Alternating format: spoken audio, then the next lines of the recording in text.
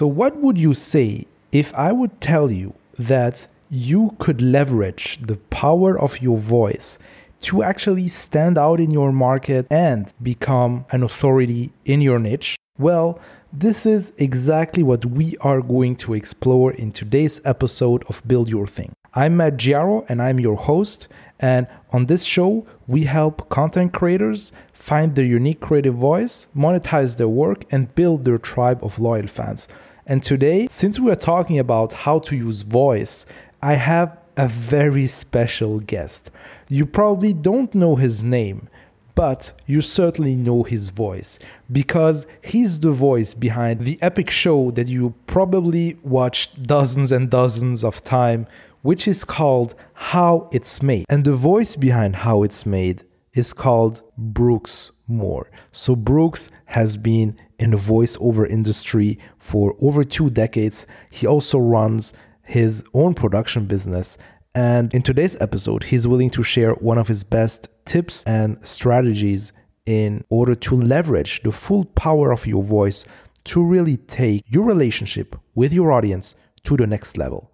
I couldn't be more excited to have Brooks on the show. And with that being said, let's get started. All right, Brooks, welcome to the show. Thanks for having me. I really appreciate it. I mean, it's a pleasure. And as I told you before, hitting the record button, I've been a huge fan of the show. And as I told you, probably everyone is saying this to you, but it's really great to have you here and really get your insights because you have been doing this for decades right now. So as I mentioned in the introduction, people probably know your voice, but they don't know who you are. So if you could give us kind of a quick bio and what you're actually up to right now. Sure. Well, one of the things about me is that I don't just do voice. I also direct and produce and have a production company with my wife that we do a lot of different projects, documentary feature films, corporate work, a little bit of everything. And I started voice work when I was a young person. And I started with horse shows because I grew up on a horse farm. And we went to horse shows, and the events require someone at the in-gate sending the horses in the ring to announce who is coming into the ring and who is coming up next to go into the ring. So I started with that as a job, and people said, "Hey, you have a nice voice." So then I started announcing and then got into some radio and different narration things for corporate or commercial. And then it kind of took off when I started doing a little bit of work at Discovery Channel. I offered to read what we call a scratch track. And a scratch track is when they would get a show in from another country and they needed to re-narrate the show for the U.S. market. So I did that, and the producer that heard it liked it. And he said, "Well, I have someone lined up for this show, but I have a show coming up that I'd like to use you on." So that started the kind of career on broadcast cable, so to speak. And about 6 months to a year later, he said, "I have this show that's actually produced in Canada called How It's Made, and I'd like you to be the voice in the U.S." And I said, "Wow, that sounds great." He said, "It's a very simple show, but it does really well." And I started doing the show, and I've been doing it ever since. And it's been a real blast. When I was a kid, I always liked to take things apart. So I was always very curious about how things work and how they were made. And I would take apart something and then put it back together. And it's just funny that that's the show that I'm doing. So it's been a real treat and a real pleasure to have that job to do How It's Made. I mean, it's kind of a dream story, right? So on one side you have using your kind of unfair advantage, which is using your voice, and on the other side you just combine this with may I say a passion of yours, which is understanding how things are actually working and just try to to see how things work. Yeah, it is. And the other thing I get to do is I get to produce and direct things. So I'm a type of person that you would say maybe is attention deprived or deficit or whatever. So I like to do many different things. And I wouldn't like to just be in the audio booth all day, but I do like to do audio. I love it. And I like to be a director of photography and direct different commercials or television series. We just finished up a shoot in Italy for about 4 months on the the 33 islands in Italy that are kind of on the outskirts around Italy, and that was a really awesome adventure as well. So I think that I guess the tip is being able to listen and being able to describe something that people don't know about. And kind of like Apple Computer, Steve Jobs would say, I want to make something that people didn't even know they needed.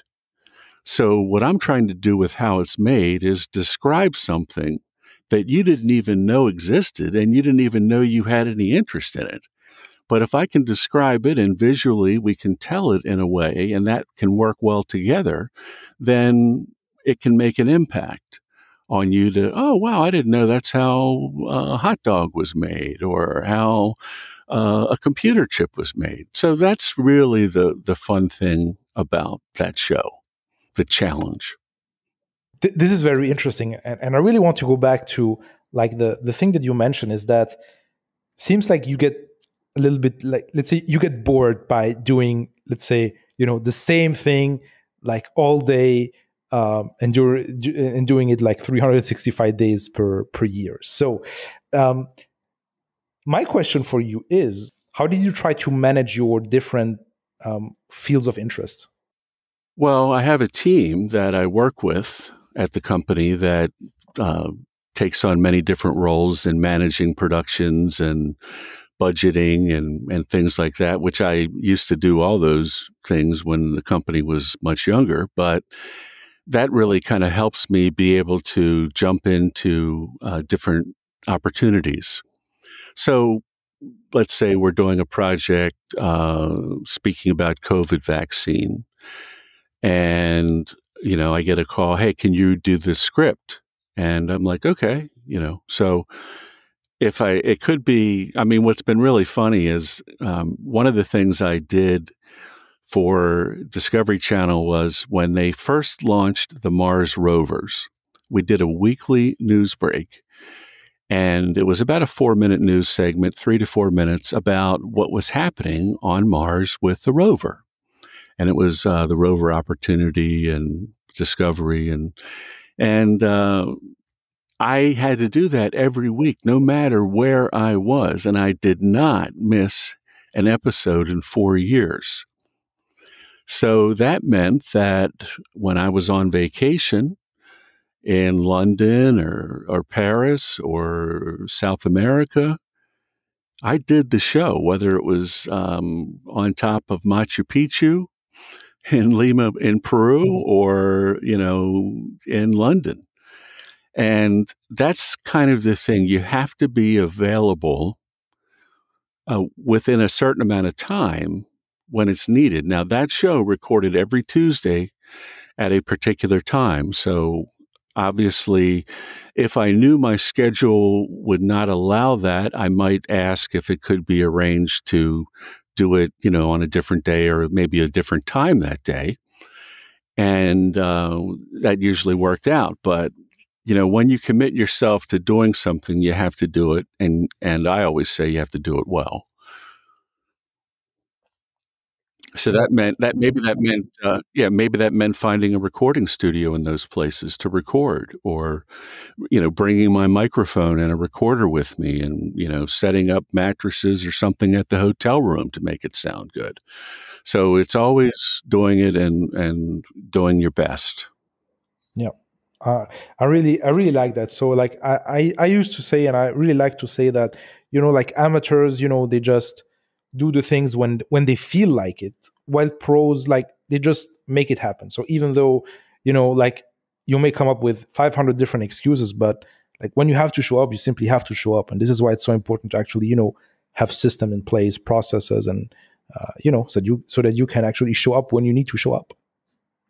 Yeah, and with enough time, you can usually work that out. Now, if I was in the middle of directing a project, I would try to see, in advance, I would know that. So I would try to say, hey, would you guys mind if I did it that evening? I know it's timely that we need to do it that day, but I have something else going on. Could I do it that evening or whatever? And usually they were very accommodating for that. So it generally worked out very well. But I think one of the things, like you just mentioned, and that's the work ethic of doing something and doing it well. And that takes time. And you can't get behind a microphone and just have this natural gift. You might have a gifted voice, but to use your voice takes practice, and it generally takes instruction to help you be able to use your voice. So if that's your thing, if it's directing, same thing, practice and instruction. And sometimes that instruction is watching, but it usually involves a mentor or someone else to help you and give you that chance. So like just driving down the road, okay? I might just kind of, in the top of my head, they have, like at a sports game, they generally have a little sponsor thing at the front, like with the sponsor's name and their tagline. And so like I'll just, if I'm driving down the road by myself, sometimes I'll just practice saying that, and I'll practice saying it in many different ways. So, as an example, Chevrolet, it's an automobile, and they had a tagline like, today's Chevrolet, heartbeat of America, today's Chevrolet, right? So I would think about, okay, how can I say that would have that impact that the advertiser would like? And it could be as simple as the heartbeat of America, today's Chevrolet. So if you notice, I adjusted my voice not to be somebody other than me, because that's not the goal. My goal is not to be this other voice guy.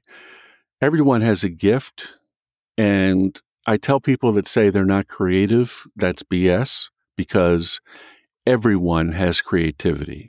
Everyone has gifts. And I was with someone yesterday who's, great numbers, math whiz, financial whiz, analyzes stocks and bonds all day long. That's what she's paid to do. And she says, I'm not creative. And then she shows me this picture that she had done on the wall. And she had inside the picture frame, she had another picture frame with her picture. And I'm like, wow, that's creative.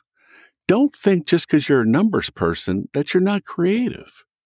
So don't put yourself down. Think about an area that you do have a gift.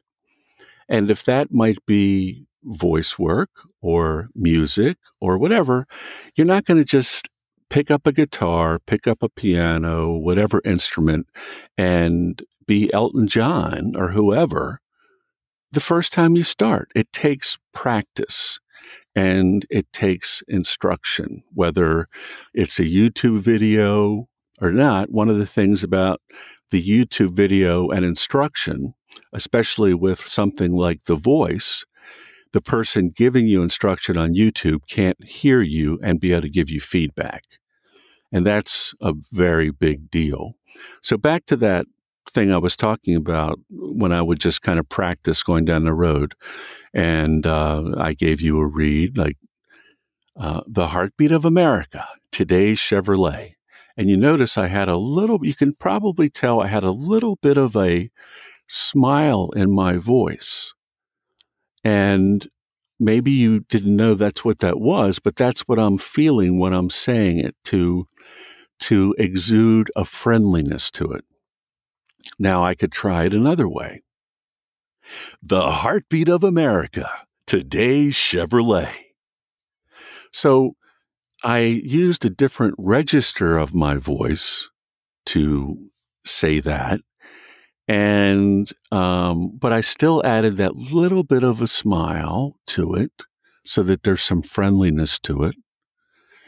And that is practicing and working. And I have worked with an amazing coach who works with people in the business, and she'll tell me, Brooks, that doesn't sound right. If there's something I do, and she'll give me many, many different scripts to try to read and audition, like just do a read. And then she'll tell me, well, I think you were doing this, or I think you're doing that, or maybe that sounded like garbage, or you nailed it. So you really need feedback. And when I give people feedback, as I said, I don't try to have them be somebody they're not. Take your natural talent and add to it and perfect it. And maybe you don't have a lot of talent to start with, but that doesn't mean that you can't learn it. I wasn't born with knowing how to give feeling with my voice. I learned that. This is very, very interesting, and there are so many insights that I can pull, like what you just said. So the first, obviously, is like you talking about feedback, right? And like, let me talk about that for a second, because like what we see today is like with the proliferation of information on the internet, especially, is that people think that they can learn everything just by watching a YouTube video. But like one of the most important and the crucial parts is not just going through the information, reading a book, watching a video, reading an article, or just taking this class. It's really how about you're going to apply it, and getting feedback from someone who can actually point out your blind spots. So what did you miss? Like, what did you do well? What should you, let's say, focus on, and so on and so forth. So, I really love that. So the second part is that, what's your take on, let's say, people may think that, well, my voice may be average. I'm just an average Joe, and like, should I really work on improving my voice, and what will be the benefits of actually working on improving my voice? Well, I think a couple things are important, and it depends on your audience. If you're going to have a worldwide audience, then you're going to need to have if it's an English speaker, you're going to have a not a regional, but a national voice in dialect, right? So if someone from the north is New York, you can't talk that way, because someone from the south is going to say, what is that guy saying? So if you notice, a lot of times in let's say there's a movie you might like, and then there's a behind the scenes with this actor, and you realize that English wasn't their native dialect. But they nailed the accent because they worked on it. It's not I'm going to do, a different accent today, and I'm going to just do it myself. No, they have a coach that coaches you on dialect. And I took a speech course in college where the guy was like, well, let me show you a tip for enunciation.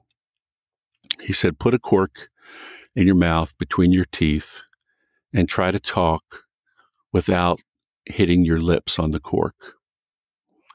And I'll do that before sometimes audio sessions and practice it at other times just to work on making sure that I enunciate clearly. Because I know I have some words that are difficult for me to say clearly. So I need to work on that. I think that if you're looking at YouTube or Instagram, TikTok, those kind of things, can you be entertained? Yes. Can you maybe entertain someone else? Yes. Can you learn something? You sure can if it's something that you don't need feedback on. So I like doing some building work with wood and make furniture and things like that. So yeah, I can watch a video and I can learn how to do something. And then I can see if it's done well or not based on looking with my eyes. But it's different with your ears. And that's where you need the feedback of someone to help you develop yourself, develop your gift, and develop yourself in a way where when you talk, people are going to listen to what you have to say. And that's a practice that you don't just do in front of a microphone. Think about it when you're talking to someone else. Are you talking in a way that's too fast, that maybe they're not getting half the information you're saying? Is it clear what you're saying? Is there a message to what you're saying?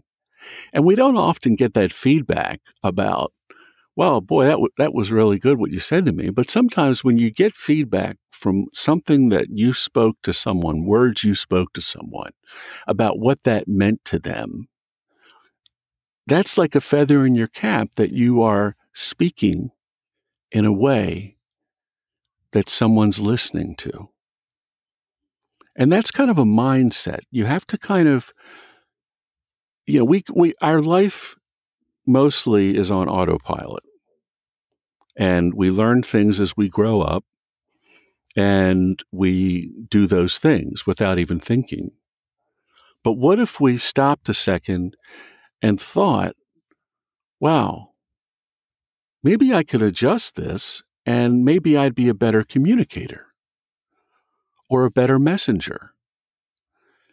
And that's what I try to help people to realize, that change the script. Take what's good from what you learned growing up and weed out the wheat from the chaff. But it's always hard to know what to weed out when you aren't aware about it, right? That's correct. It really is. And that's why, I've had help over the years in I've had other people help me to become more self-aware of things that I'm doing that aren't effective. Yeah, because getting this outside perspective, we all have our own paradigms and, we all have our own operating system, right? And, getting obviously outside help from someone who has another operating system and has another view and is wearing other spectacles, well, it helps you, uncover your blind spots. So like, I really love this lesson right here. So Brooks, like a lot of people who are going to listen to this episode today, they may be thinking about starting a podcast. And truth be told, I consider myself more like kind of a writer. So like I really enjoy writing, and like I also get a lot of good feedback about my emails, the articles I write, etc., etc. But there was like one thing that I was missing in my my global marketing strategy, and it was like, if people only know about you like as a writer, well, then, building this trust and, building this kind of a relationship, especially online, right, is tough, right?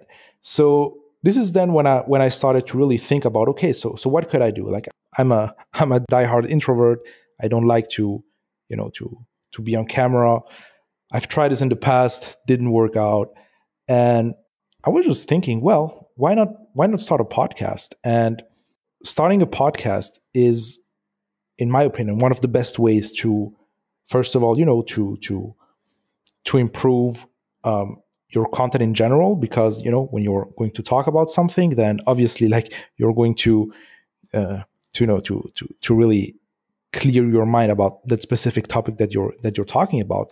But on the other side, it also helps you connect with other creators and other people in your niche, and even outside your niche, right? So we're having like a great conversation right now.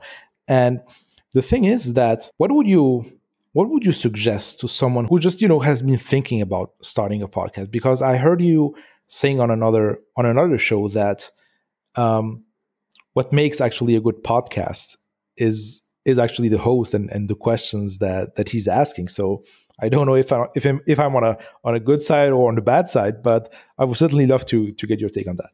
Well, first of all, you have a skill, and that's writing. Okay. First of all, you have a skill, and that's writing, and that is the story is what things are about. So a good story trumps anything else, because that's where the interest is going to be. And then it's, can you tell that story in an interesting way? The next thing, as a podcast host, can you bring out the story from your subject that you're talking to? And I think the next element is not being so caught up in all of the questions that you had down in advance, but to really listen and focus on what they're saying. And if you find something that you like, take a run with that. It might not have been on your paper, like you did earlier in this podcast. I said something, it caught you, and you were listening to me, and you said, I like what you said about that. Could you expound on this, or let's go back to that element? That's what makes, I think, a good podcast, is the story, being able to tell the story in an interesting way, and then being able to get the story from your subject that you're talking to in a beautiful way that people can feel comfortable listening to and relating to. That's awesome. So you previously tackled some elements that I would like to go back to. Maybe it's because I'm a little bit selfish, I don't know, but like there are some things that you mentioned when it comes to like the way you're talking, the fact that you need to take some there are some things, like, do you actually announce things in such a way that people actually can follow through, etc., etc. So, like, I have this issue, like, on my side, is that because, like, there are so many things that are going on in my head, I just want to to get them out as quickly as possible, and then at the end, like, I just end up with saying different things, and this may hurt my clarity. So do you have any advice for people who are like in my situation? Well, a lot of people have talked to me about meditation and quieting your mind. And I think it's important to try to quiet your mind, whatever technique you might use or learn about. And then the next element is listening to people that are better than you, that you respect, and maybe reaching out to them and talking to them. I, to this day, will go to a seminar with a group of people that are handpicked by the coach, that are people working in this business, that are professionals, that are better than me. Now, maybe I'm really good at what I do specifically, but they have other areas that they're brilliant with, and how they read a movie trailer or something of that sort. So I get to learn from working with other people. The other thing that I always do, and I work with my wife, and she's been a big promoter of this, is if we're doing a job and we have in the budget to hire somebody that we can learn from, let's say a bigger director, okay, we'll hire that person. And all of us at the company will learn something from that. So you never want to stop learning. You want to try to quiet your mind so that you can focus and listen. And then if you need to take a pause, that's okay. You don't have to fill up the air with noise. Silence is okay, and you can always edit that out if you want to during your podcast. And if you need to regroup, hey, do an edit. It's okay. I like that because first, it leads me directly to my next question, which was about, filler words. But before that, there is I really wanted to dig deeper into the concept of editing, because one of the things that I found may it be let's say a video, or let's say an online course that I recorded, or when it comes to writing, or when it comes to even the podcast right here, I like editing to a certain point, but I'm more into side on the creative side, which is coming up with the ideas, getting them out, etc., etc. But one of the things that I have been heavily using in the past years when it comes to being able to create content faster, and getting things, ship things quickly, is that I always try to avoid the editing step, for a simple reason, because I'm kind of a perfectionist, and I know that if I'm going to start editing and edit out everything, then I'm just going to get bogged down by making things perfect. So I would really like to take your take on that. Well, I would say I love editing, and I think you're right. Nothing is ever perfect. And I'll go back and watch a video I did a year ago, and I'm like, I should have left a little bit more black in between that dip to black from this frame, from this scene to that scene. So nothing is perfect, but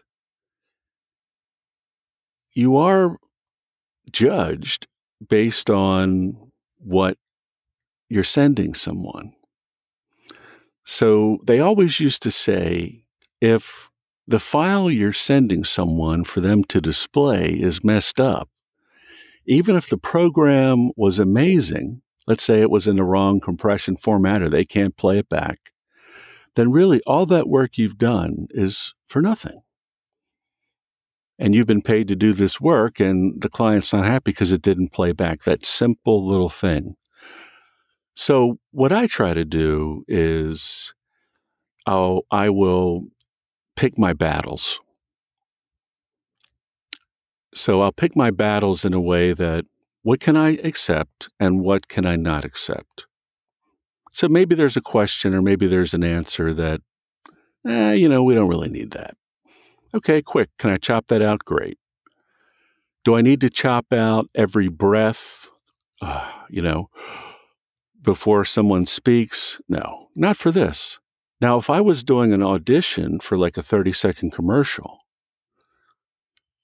I'm a little bit of a heavy breather, And I take all that out to make it the best I can make it so that I have a good shot at getting the job.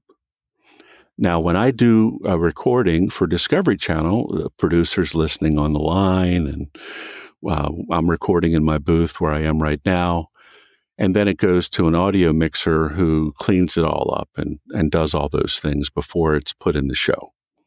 So I don't have to worry about them messing up or me putting that effort into it beforehand. I don't need to do that. And it would be a waste of time on my part. And the person's going to do it anyway. So I think you have to pick your battles and decide what is worth it and what isn't worth it. So I always think from an editor standpoint. Earlier in the show, I repeated myself because my stomach was gurgling, and I did a pickup. And I'm thinking, okay, well, he'll probably edit that out. That's why I did a pickup, because my stomach was gurgling, and I'm not sure if he heard that. So I always think as an editor, and I think it's good to be able to think about that, because then if there's a mistake or a problem with the internet connection on your podcast, you can know what to do quickly to solve the problem. Because just, cutting out a quick section is easy. Taking out all the breaths, that's a lot, especially with a long show. So that's something I wouldn't do for a long-term piece, but something I would do for a 30-second audition for something. Yeah, that makes total sense. So it's really, I think it also goes back to standards, like having specific standards depending on the project that you're working on, right? Yeah, it does. And I think that, look, when I go back and listen to something I did when I was 18 years old, I think, wow, I sounded really bad. So I didn't have the experience at that time to do what I do now. I was attempting to do something without a lot of instruction. I did hire some good people for some different video projects I was doing that were good announcers or good voiceover people or narrators. But boy, when I go back and listen to me, I'm like, oh my gosh, I sounded horrible. So it takes time. And I think what you'll find if you start, don't be ashamed of what you started with when you go back a year later and listen to your progress. Be thankful that, hey, wow, I've really made progress in my delivery, my storytelling, my listening, my being able to do a follow-up question based on what the person said instead of skipping to the next thing on my question and answer paper that I prepared in advance. You'll see the progress, and I say look at that and feel good about it. Sometimes we have to, when we get a compliment, what I've started doing now is when someone says, hey, Brooks, that was really great. Before I would just like, oh, it's no big deal. Now I put my hand on my chest and I say thank you. And I put my hand on my chest so that I make sure I take a second and absorb the compliment. And that's even when you're complimenting yourself, like, hey, wow, this is a big improvement over what I did. I'm starting to feel really good about what I'm doing. Or someone just complimented me on my podcast. Don't blow it off, because that's your script, as we were talking about before. Feel it. Yeah, that makes so much sense. So, like, I always like to tell people, if you look back, let's say, at the content you created 3 months, 6 months, 1 year ago, and you're not feeling this kind of feeling that, oh, like, I'm ashamed of what I just put out, then you didn't make any progress, right? So it's actually good to have this embarrassment, like, and just seeing that right now you would do things differently and you would do things better. That's a strong indicator that you are becoming better. But when you're in the weeds and just doing your day-to-day tasks, you do what you have to do, you can't really see the progress. You only see the progress when you look back at your previous work. And I'm glad that you mentioned this, because this is really, really important. And I really like your technique of putting your hand on your chest. And yeah, we are like, especially, when you're creating content, and like, especially online, like, everyone is judged. Everyone judges us based on the content that we put out there. Um, yeah, taking some time and just putting your hand on your chest and really, slowing things down is actually a great way to start appreciating, the compliments, instead of just focusing on, the bad things that are going on, or the nasty comments, or and that kind of stuff. That is such a great point. And I started out doing voice work, and I didn't have to audition because it was projects. The clients would come to me and I'd say, hey, let me read you a demo. And they would say, yeah, I like your voice. And then when I was doing some work at Discovery Channel, I was in the door and a producer would say, hey, I like you. I'd like you to be the voice for this show. But when I started working outside of that internal realm that was there, the amount of rejection is insane. And you have to say, well, I've been picked for certain things, and I don't want to get pigeonholed into a certain thing, but voice is just like picking a voice is like picking a color. It's like picking a car, or the accessories or options that you want, or the food you eat. I might like a different type of food than you like.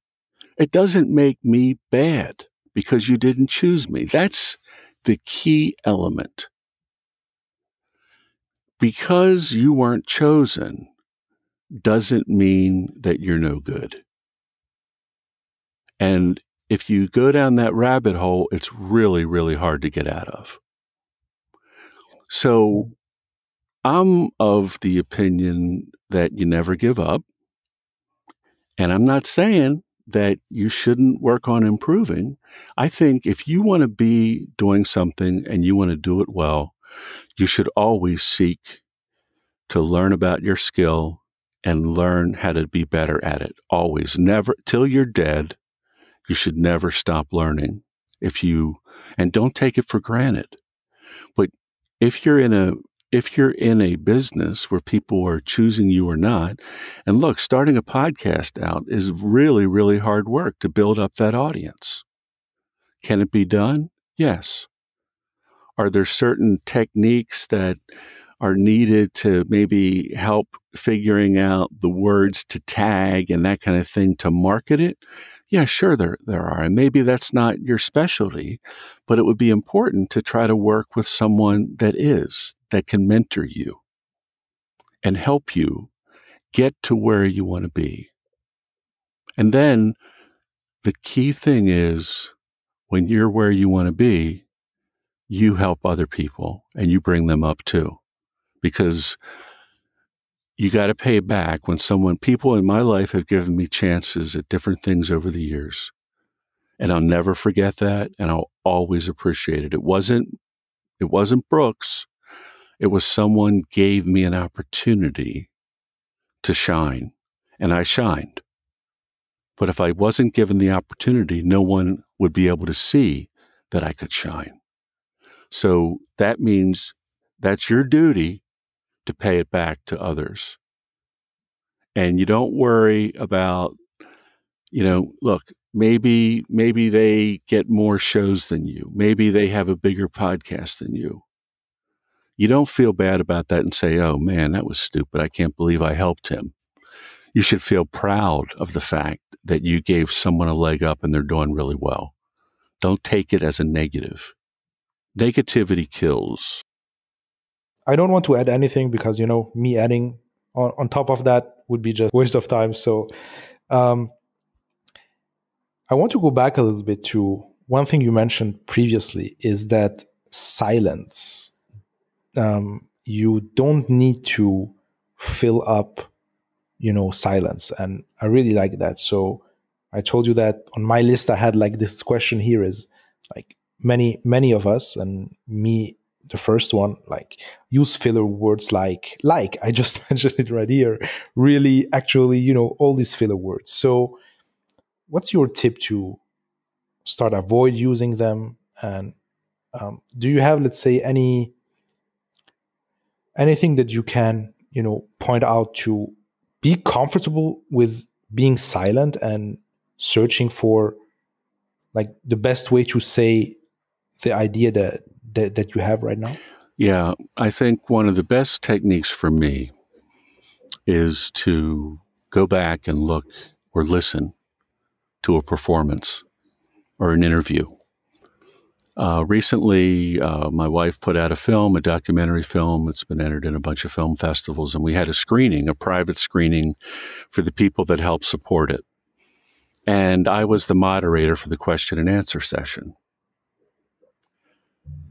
So one of the things I did was I went back and listened to that and critiqued myself about how many filler words that I used. And before I started today, I thought to myself, I don't want to use filler words. Now, we always use filler words. Okay, I just said okay as a filler word. But the more you can be conscious of it, the less you will use. And it's okay. You don't have to, well, I'm thinking, let's see, you don't have to, we don't have to hear what's in your mind. Right now, I just took a pause to think about what I was going to say, and that's okay. But I don't really realize it until I go back and listen. And then I'm like, wow, boy, I filled with too many like, you know what I'm saying? Like this or that. You got to go back and watch what you do. And even though a lot of people don't like to listen to what they sounded like or watch what they do, just put that out of your mind. It's not an ego thing to listen to you and like, oh, that was great. It's what can I do better? So it's really having this feedback loop and having some kind of, how could I say that? Some kind of time where you're just reviewing the content that you created, listening to yourself, and then just see, okay, what are the things that I don't like, and trying to self-critique, right? It's a lot easier to self-critique when you go back and listen to it. When you're doing it, it's kind of natural to use the fillers. But when you go back and listen to it, you're like, wow, that was way too much. Another thing I think that I just want to say about like what you're doing, and notice I even used a filler word there. What I like about what you're doing is that you are listening to me, you're asking me a question and listening. And many times when we are having a conversation with someone in person, we'll interrupt them. We'll want to make sure we tell our part. Well, hey, this happened to me. And we don't let them finish. And that's critical to a good podcast. I said early on, listening.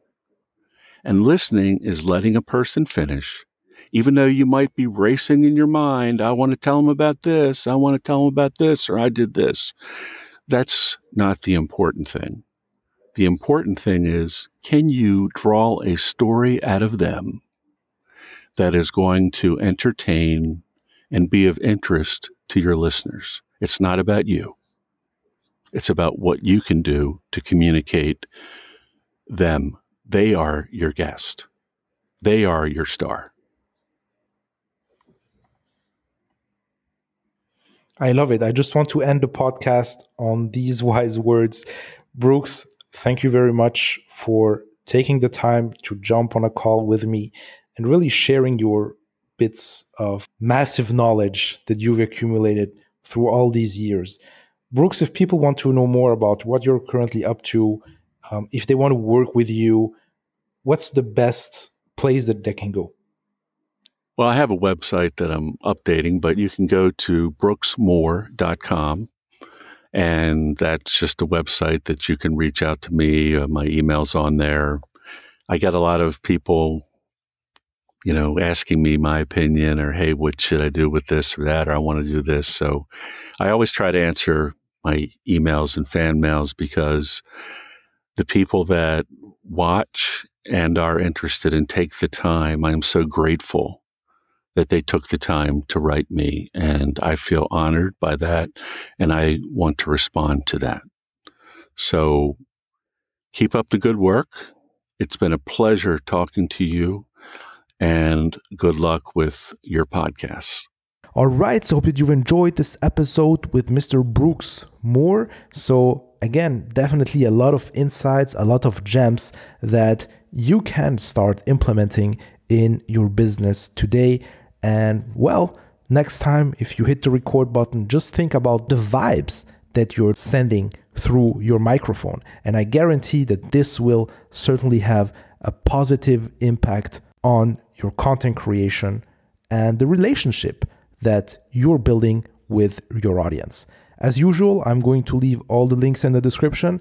And if you want to level up your content creation game, be sure also to check out my daily emails. Thank you very much for tuning in today, and I see you next week.